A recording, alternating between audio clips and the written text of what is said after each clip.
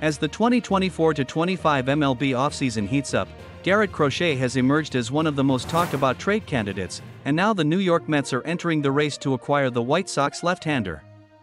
Multiple teams have been linked to Crochet, and with the Mets in need of starting pitching, the fit is obvious. New York has significant holes in their rotation, with Sean Manaea, Luis Severino, and Jose Quintana all set to hit free agency. While the Mets could go big in free agency, their president of baseball operations, David Stearns, has a strong track record of finding success through trades.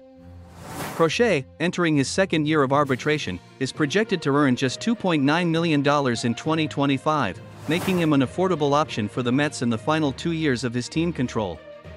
This affordability allows New York to potentially allocate resources elsewhere, such as pursuing more pitching or even targeting a star like Juan Soto. However, acquiring Crochet won't come cheap.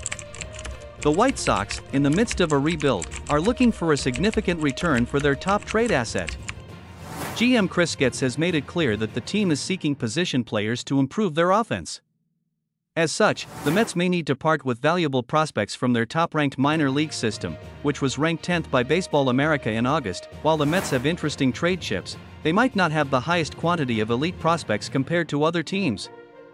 Still, their farm system includes players like Brett Baty, Luisangel Acuna, Ronnie Mauricio, and several highly ranked younger prospects like Jet Williams and Drew Gilbert.